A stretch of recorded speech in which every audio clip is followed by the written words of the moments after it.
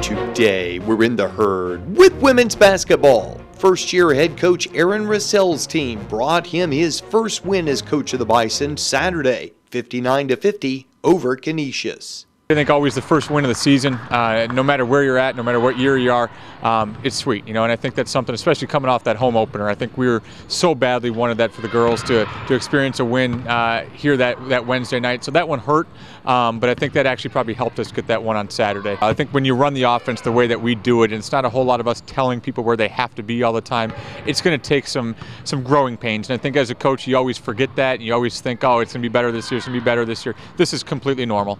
Senior Felicia Mgbada says she also has had to adjust some to Coach Russell's offense. I feel like the biggest change is there's no really set positions, whereas people are guards, people are posts.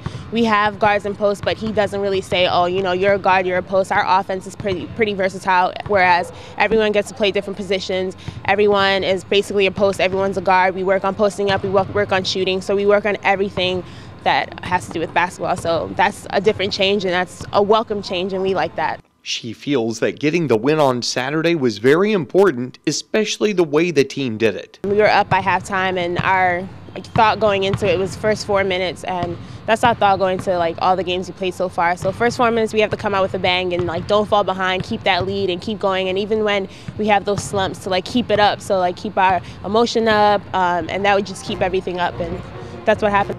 Bucknell is back in action again Wednesday night at 7 when they host the Niagara Purple Eagles.